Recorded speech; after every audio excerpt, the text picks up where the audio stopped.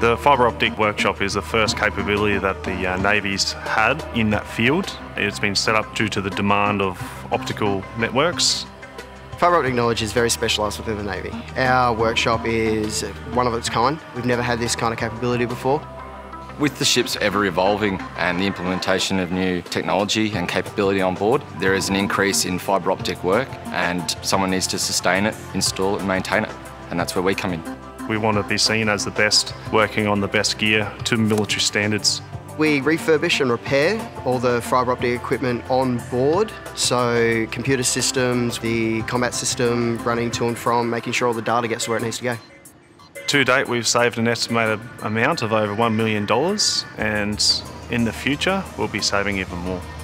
We can repair and diagnose faults on spot instead of having to sit back, wait for a contractor to come in, diagnose the fault, quote us, then fix it. We have the ability to go straight in.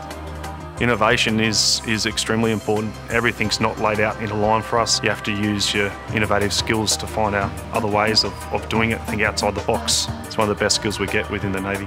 It's more purely innovation in what we're doing just due to the fact of we haven't had this capability before, but being able to master it technically, it's just a great feeling. Everyone within FSU has been very supportive to what we're doing in establishing the capability. The Anzac SPO, they've been very supportive in what we're doing. They can see what we're doing saves money and gives skills to our sailors. The new capability that we've established within FSU will enable us to fight, win at sea in the communications and IT field.